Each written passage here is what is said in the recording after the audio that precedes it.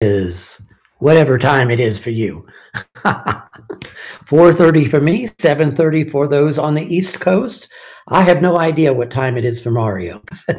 Probably the middle of the night somewhere. But welcome to all of you. I am CoramDeo, 1:30 a.m. Good grief. I would be a zombie at that time. I am CoramDeo. I am your host for Tuesday night, and we have been going through the book of Romans. There is a link above. If you look in your screen there, you'll see a link to our study notes if you like to follow along with study notes, as some like to do. So welcome to each one of you. Today we are in, yes, I do, actually 7, but I read until 9 or 9:30. Welcome to our Bible study. Today's passage seems to serve as a section heading for what seems to come later in Romans 12. In other words, the admonitions that we will see in these verses define what it means to genuinely love as Christ loved. So understanding what the apostle teaches in these verses will help us to know what true love looks like. And it will keep us from giving into the false ideas of love that are present in our own culture. So our format for tonight is worship, prayer, study, comments, and questions. And we begin with a song, and your song should be able to play right here in your room as we worship together. So just click on the song, play the song, and when you are done, click done, and we will continue with our study. Behold how good and pleasant it is when brothers dwell in unity.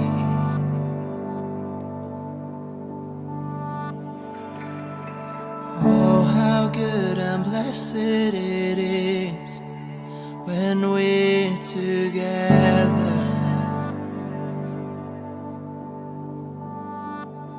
Like precious oil on the head, like the dew as it falls on the mountain, God's blessing flows.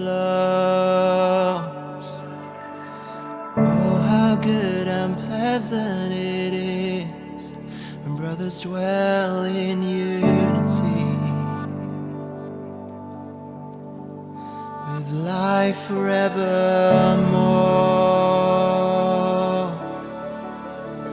with God forevermore,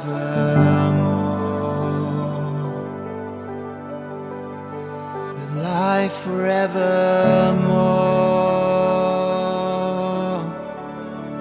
with you forevermore.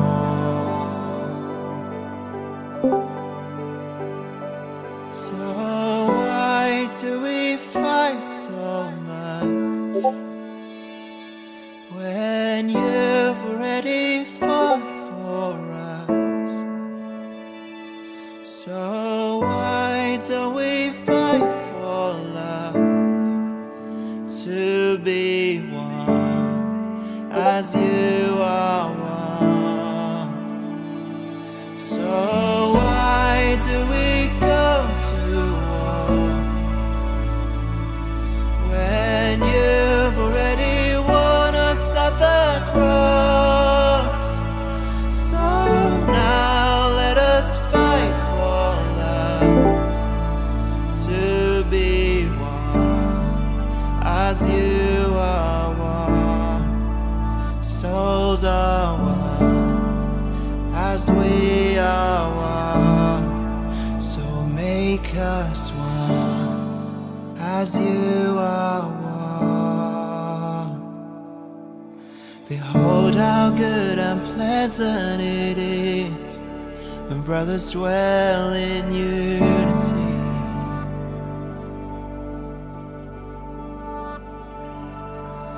Oh, how good and blessed it is when we're together. Like precious oil on the head, like the dew as it falls on the mountain, God's blessing flows.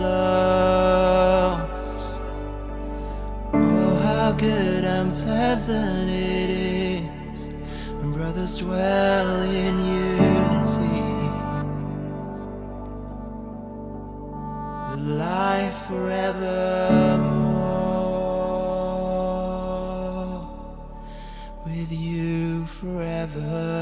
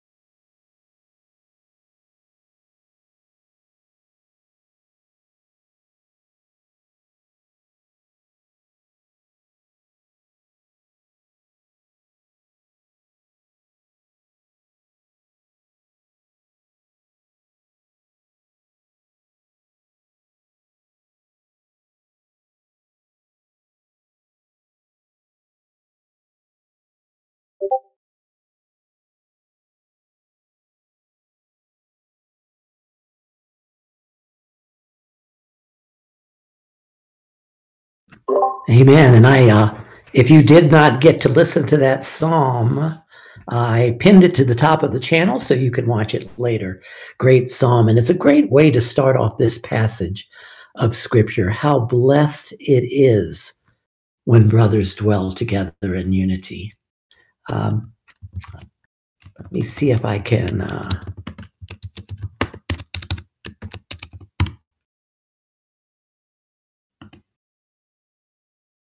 Yes, I can get it all. I love the last verse of that psalm when he talks about it's like the dew of Hermon, which falls on the mountains of Zion. But look at that last verse. For there, that is in our unity, there the Lord has commanded the blessing, life forevermore. Think of it. When we walk together in love and in unity, God is commanding his blessing over us. That's amazing. I can't think of anywhere in Scripture where it says that God commands his blessing to his people. Well, let's pray. Gracious Heavenly Father, we thank you for the unity that you have given us because we are in Christ. That means that anybody who is also in Christ, anyone who is a brother or sister, we are united to them by faith. We are one body, one people, one Lord, for your glory alone. Help us to learn to walk in unity, in love, and in blessing. And we pray this in Jesus' name. Amen. No, I didn't sing over the mic. So our scripture today, as we continue in Romans chapter 12, is this: let love be genuine. Abhor what is evil. Hold fast to what is good. Love one another with brotherly affection. Outdo one another in showing honor. Do not be slothful in zeal. Be fervent in spirit.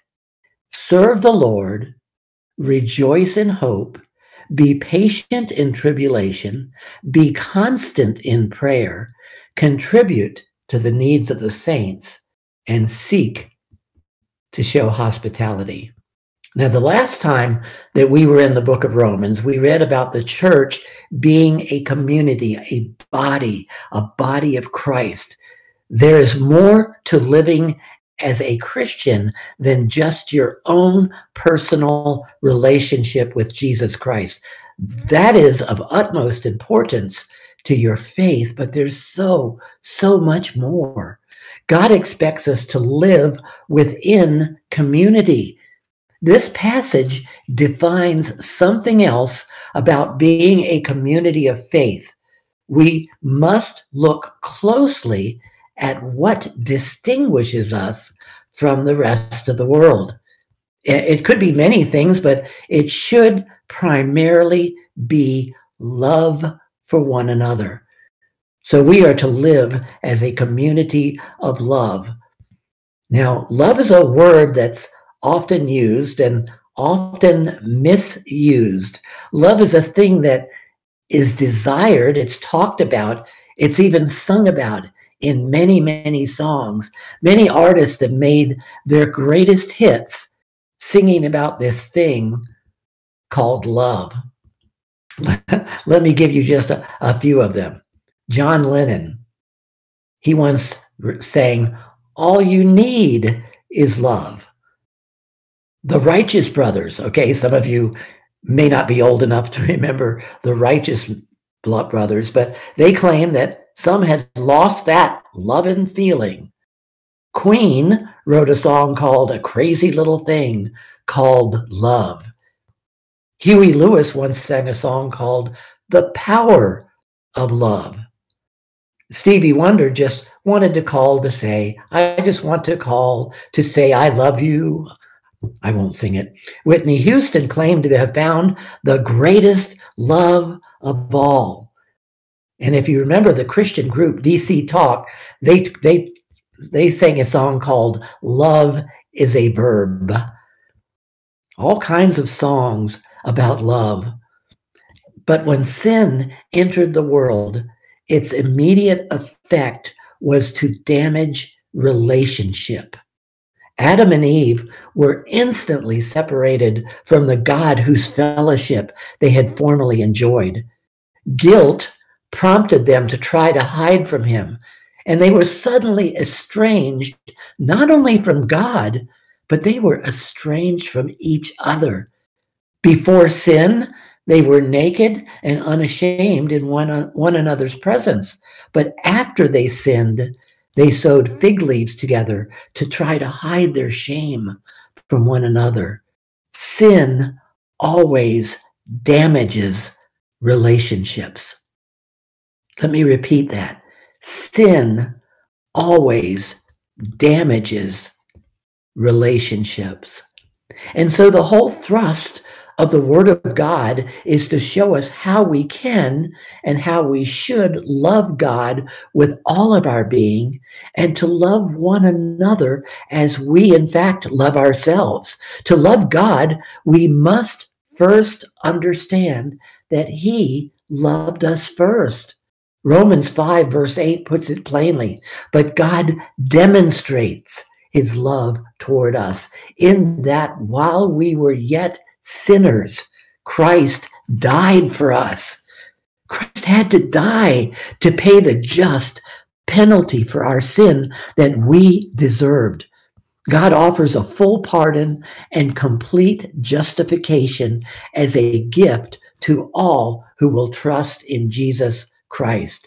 Believing the gospel reconciles us to God and floods our hearts with His love, so that we can begin the lifelong battle of loving Him and others more and more and more.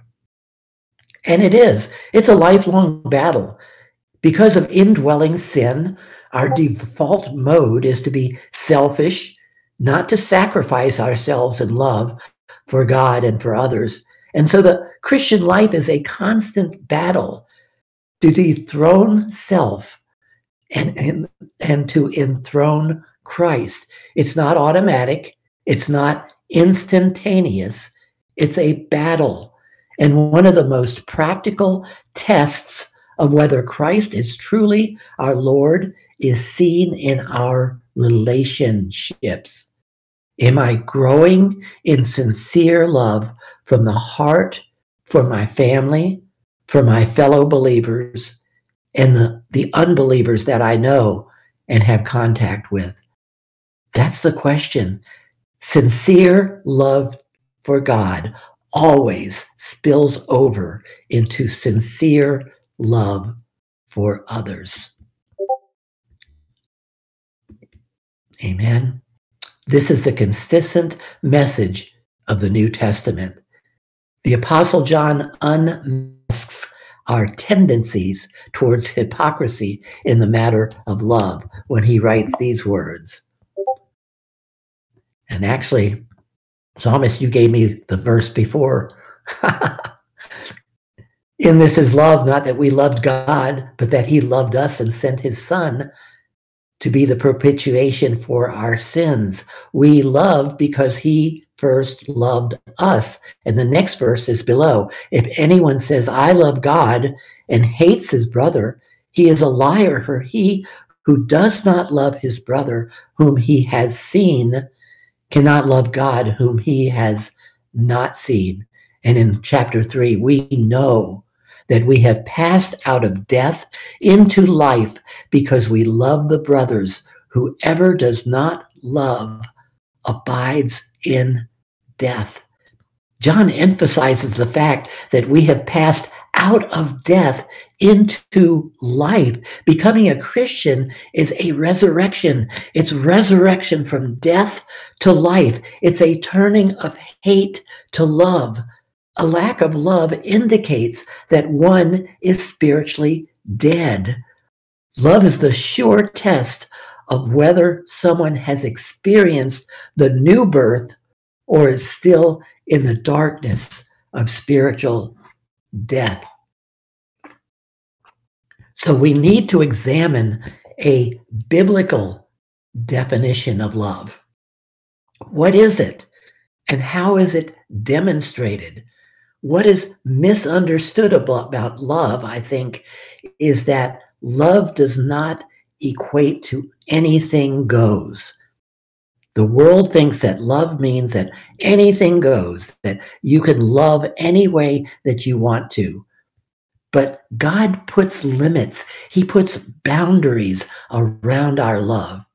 That is why pornography, fornication, adultery, polygamy, pedophilia, bestiality, and yes, homosexuality are sins. These things are not appropriate expressions of love, no matter what people feel about it.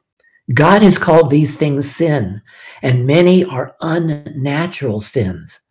Now, not everyone agrees with what God has written in his word concerning these things. Loving people who live contrary to God's command does not mean we have to agree with them. You do not have to agree with someone in order to love them, but you do have to actually love them. And in this passage, we find a concise collection of statements for how we ought to live as a community of love. And in this passage, we see how we ought to love those in the church. What these verses deal with are basic to effective Christian living. So Paul's main point is here. What he's going to say is sacrificial, transformed living calls us to love others sincerely with a love that is genuine. A love that is genuine. Remember that consistently throughout the New Testament, love is not an uncontrollable feeling that comes over you once in a while. Rather, it is a commandment. It is a commitment to be done and a commandment to be obeyed. The Lord Jesus made this explicit to us in John chapter 13. He says, a new commandment I give to you, that you love one another. Just as I loved you, you also are to love one another. How did Jesus love us? Sacrificially, giving up of himself, putting the needs of the other in place of his own needs, his own desires. So the supreme demonstration of Jesus's love was when he went to the cross and when he bore the wrath of God on your behalf and on my behalf. He didn't do that because he just felt like it. He didn't feel an impulsive urge swelling up within himself to do something nice for us. He did it in obedience to the will of the Father. He gave it all for us. I was listening to, this is just kind of off the top of my head, sorry. I just get excited about this because I was listening to Michael Horton the other day teaching on communion, and he says, you know what, we sing that song, I Surrender All. Everybody knows that song, don't you? I surrender all, I surrender all. We sing it many times, but you know what? In the table of the Lord, in the communion, in the cup and in the bread, that is Jesus saying, I surrender all.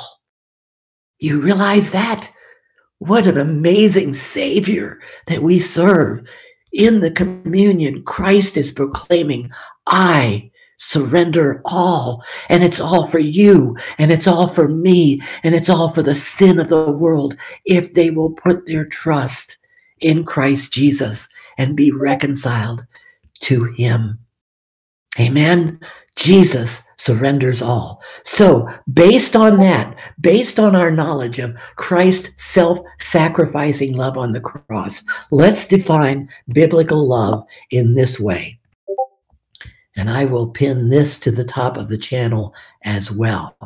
This needs to be read over and over and over. Biblical love is this.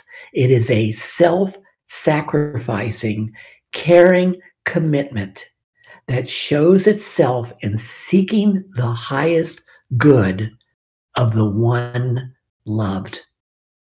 It's self-sacrificing. You're giving of yourself. You're giving caring commitment. You're demonstrating your love, and you're seeking not your good, not your wants. You're not trying to meet your needs. You're seeking the highest good of the one who is loved. Guess what? This is impossible. It is impossible to do.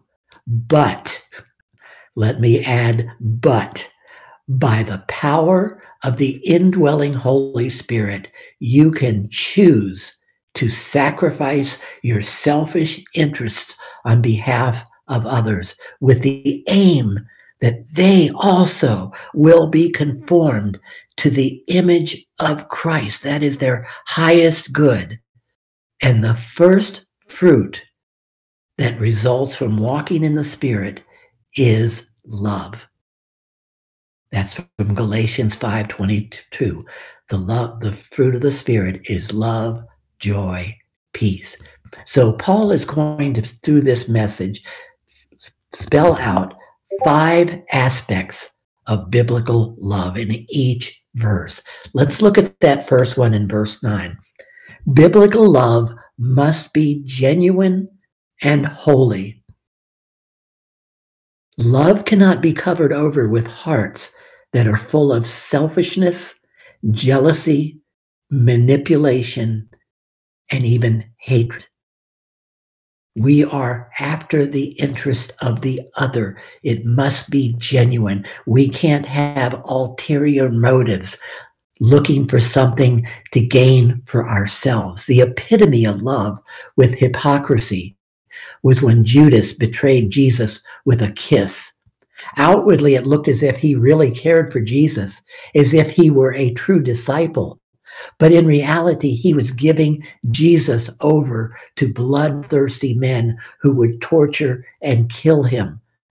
but Paul is calling us to genuine love from the heart.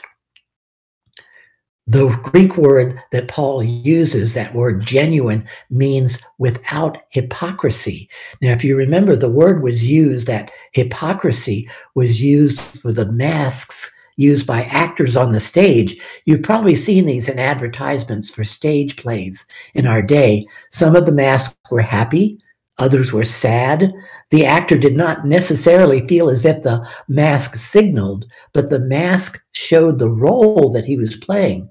Paul says that our love for one another is not to be a phony mask or role playing, but it must be the real thing. We should generally desire God's best for others and speak and act toward that goal. Biblical love must be wise. It must be discerning. It must always be keeping in mind what is the highest good of the other person. It may not be for the person's highest good to just hand him money, because you may be helping him to continue an irresponsible, lazy way of life. You may be enabling him to continue an undisciplined pattern of spending on frivolous things. Or you may be contributing to his dependence on a substance like alcohol or drugs. So biblical love sometimes has to confront sin rather than just being nice and ignoring sin. I love the way Vodi Bakum says, we Christians have written the 11th commandment. You know what that is? The 11th commandment is this: thou shalt be nice.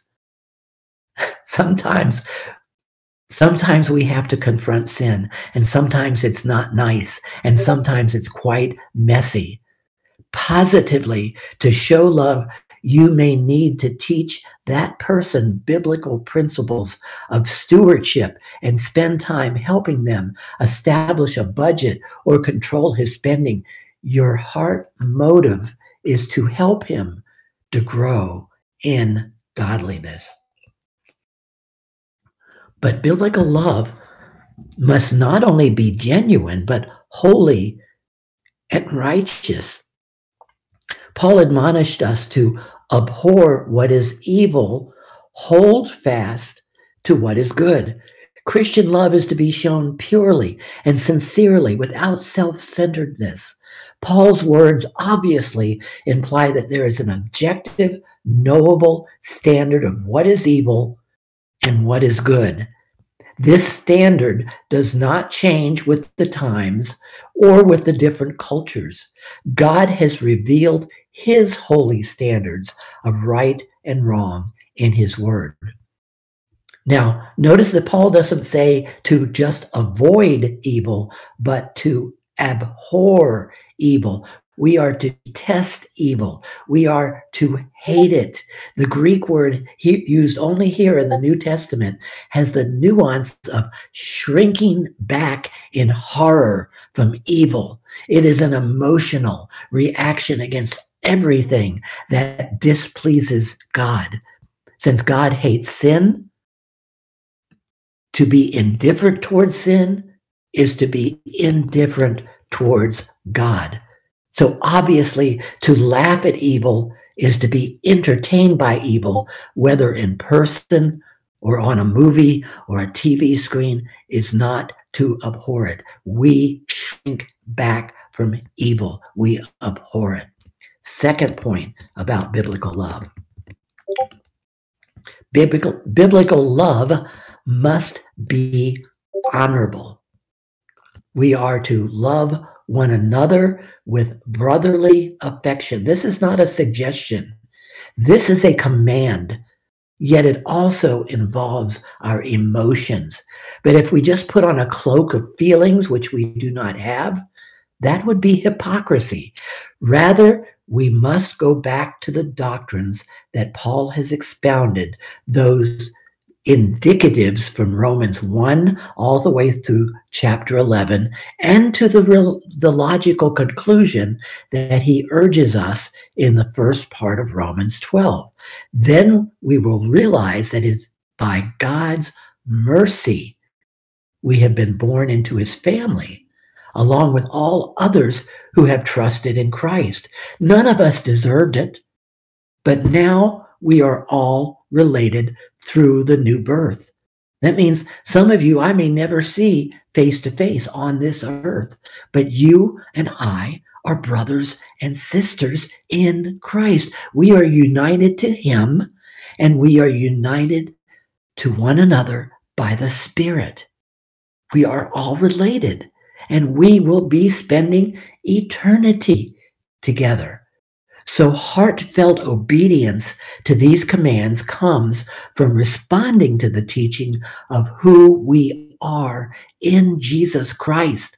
All who believe in Christ are a part of God's family. We should feel closer to a brother or sister in Christ than we do to a relative who does not who does not know Christ. Biblical love must be humble. It must be honoring. We are not to seek honor for ourselves, but rather genuinely to rejoice when others receive honor and we don't. Paul is not saying that we should set aside our gifts or our knowledge and practice a kind of mock humility that would contradict what Paul said in verse 3, when we are to think with sober judgment, each according to the measure of faith that God has assigned. So we should have a true estimate of ourselves. We should not overestimate ourselves and underestimate others. And Paul reminds us of that fact in 1 Corinthians. He says, "But by the grace of God, I am what I am, and his grace toward me was not in vain. On the contrary, I worked harder than any of them," that is the other apostles, "though it was not I, but the grace of God that is within me." We need the grace of God. Third point, biblical love must be fervent. True love motivates us to passionate service. Sometimes it's not easy to love. In fact, sometimes it's downright hard. Some of us, and I put myself in this case, some of us are very unlovable. Some of us have traits that, wow, that person's really hard to love. Let's face it, there are people that are hard to love. True love labors. True love is passionate. Verse 11 states this plainly: "Do not be slothful in zeal. Be fervent in spirit. Serve the Lord." One thing I try to do is recognize, even in unbelievers, this person is created in the image of God. And I must recognize that. Another way to say this might be, never be lazy, but work hard. But a better way to understand this is to never let your zeal for the Lord wane. This seems to make better sense with the rest of the verse. Believers ought to be fervent. We ought to be passionate. We ought to be living for Christ with enthusiasm and energies. Christians ought to also be the most joyful people in the world. And yet many go around dejected and hopeless. Our energy, our enthusiasms come not from our human efforts, but it is rooted in the Spirit living within us.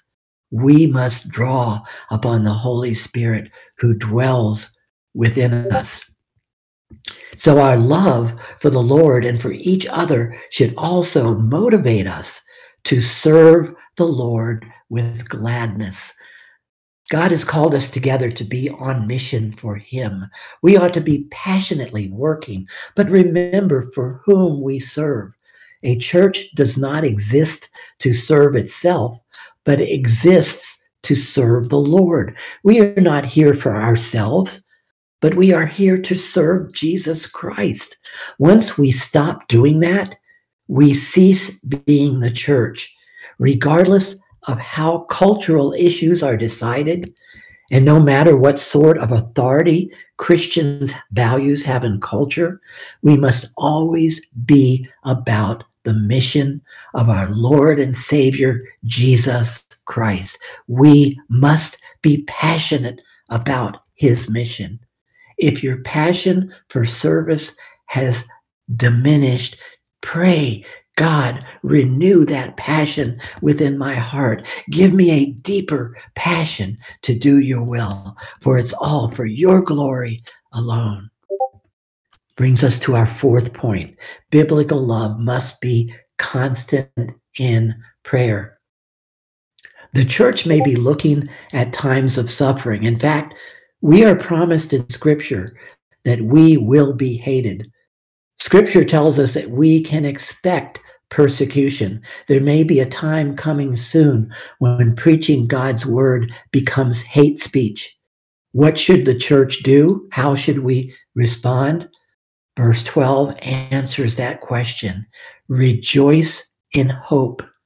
Be patient in tribulation. Be constant in prayer. This passage tells us to rejoice in hope, to be patient in tribulation, and to be constant in prayer. Should we fear the future? No. We serve a God who holds the future in his hands. He is not surprised by anything that happens in this world. Should we be angry when sin is celebrated? Absolutely, yes. We ought to still be genuine, and we should still seek that which is good. This world will have its share of difficulties, but the believer is to be steadfast in time of trouble. The realization that life is to some extent an obstacle course keeps a person from being surprised when things do not go as planned. We do not need to fear, for we have the greatest hope. If we are in Christ, we do not fear the future when it is in his hands. Our God has overcome. Our God is in control.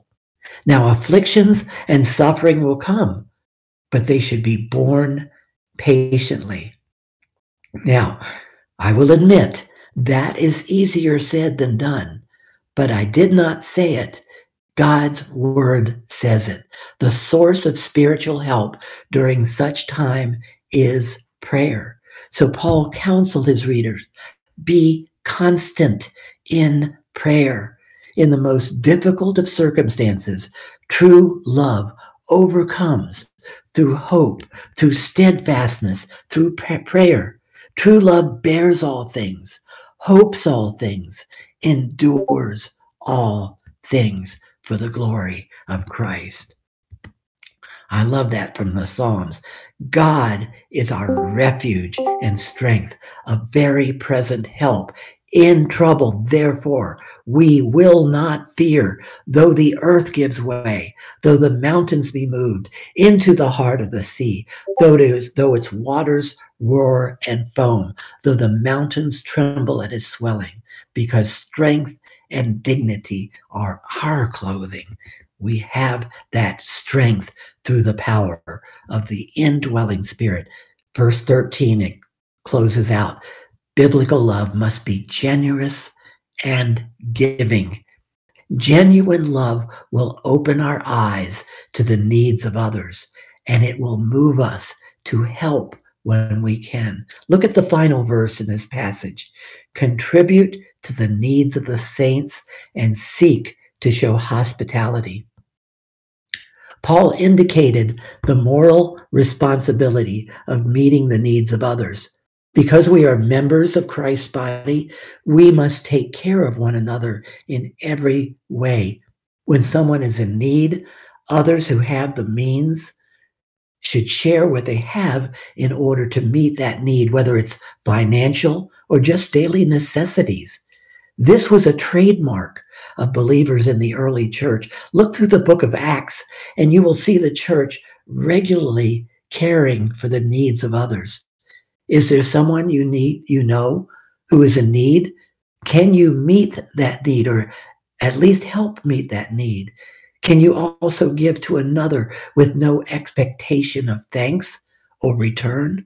Let love be genuine. Let love be generous.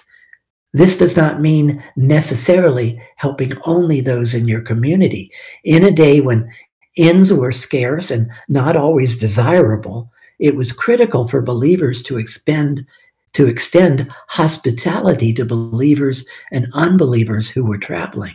So showing hospitality to others was a mark of genuine love for others. In fact, we may never really know who we are helping. The author of Hebrews counseled hospitalities to strangers because we may perhaps entertain angels without knowing it. Jesus said helping others, the least of these, was helping him. So love Jesus by loving others, by caring for them. Let our love for others be an outflow of our love for Jesus Christ. Just a few conclusions and applications. How can we apply these scriptures to our lives today? First off, instantly beware, judge your selfishness and anger as sin.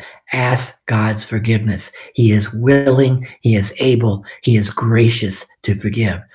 Self is the main enemy when we fail to love others. Sincerely ask forgiveness from the one you sinned against. Second, focus on God's love for you at the cross. I love in Ephesians 4, Paul writes, be kind to one another, tender-hearted, forgiving each other, just as God in Christ Jesus also forgave you.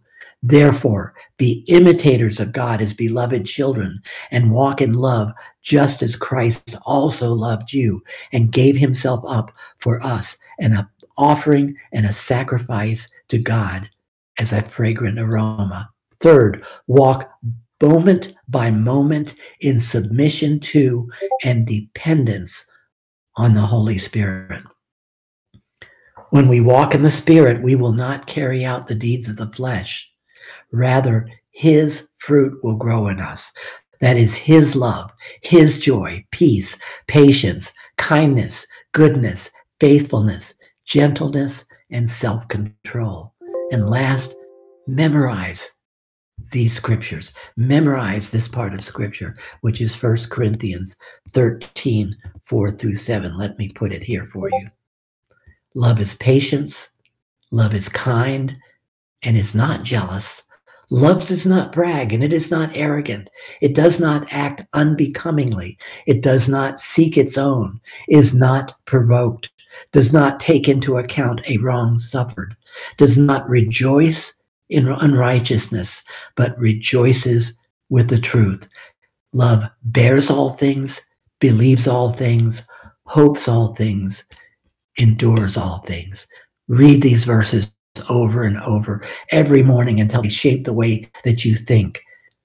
Post them on your mirror. Put them up in your house. Ponder these things. Meditate upon these. And let us walk together in genuine love, because biblical love is self-sacrificing. It is a caring commitment that shows itself in seeking the highest good of the one loved. Amen. There's only one way to do it, and that is that we do as Christ said in John chapter 15, and that is to abide in me as I abide in you. And I will close us out with this song. I'm going to sing it. I'm going to not sing us. Maybe Shalom will sing for us. I'm going to play us two songs. The first one relates to what we just said. Abide. As we abide in Christ, we will learn how to grow in love. And then I'll close out with He is Lord. And then I'll close us in prayer.